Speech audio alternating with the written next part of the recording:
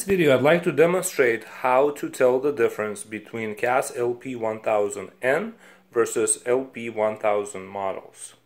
It is important to understand the difference between the two because only CAS LP1000N model can connect to LPWorks software with the use of computer or a desktop or laptop, and CAS 1000 LP1000 model does not connect to LPWorks software, even if one purchases serial to USB converter.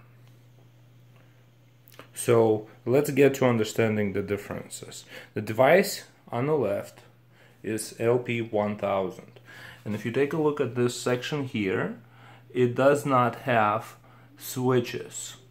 Now, if I'm going to switch to the device to the right, obviously this is a LP1000, it's a much older model, and you can tell that it has program, regular, and stop manual auto switches.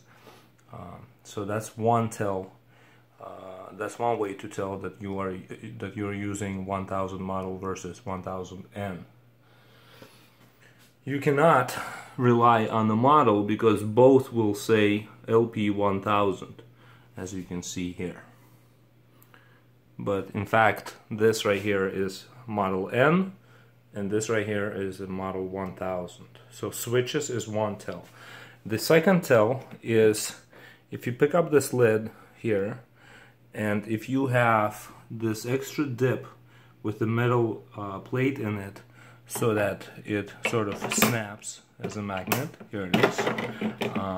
That feature is only available on 1000N model and is not available on a 1000 model.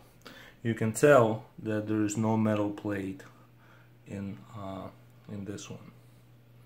And the third tell is to the side of the scale. The 1000 model does not have the connection through the USB port, whereas a 1000 model has a USB connection.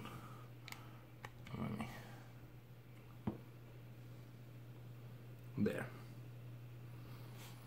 And so